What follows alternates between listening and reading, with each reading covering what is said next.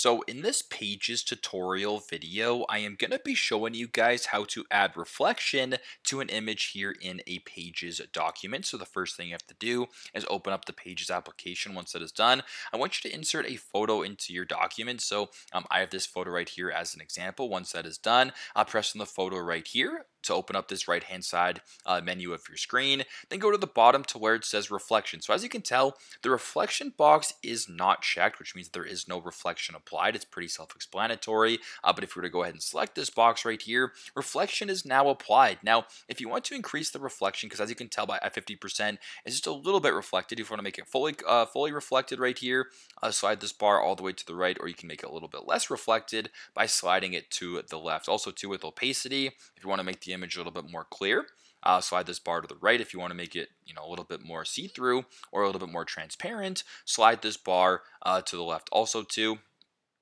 pretty self-explanatory as well. You can apply some shadow if you want. You can add a title. And if you were to go ahead and move this image around or maybe even rotate it, whatever you have to do, the reflection will always be applied. Same thing if you were to make it smaller or larger. As you can tell, the reflection is still applied. So super simple, super straightforward. But this is how to apply or how to add reflection to an image here in a Pages document on the Pages application.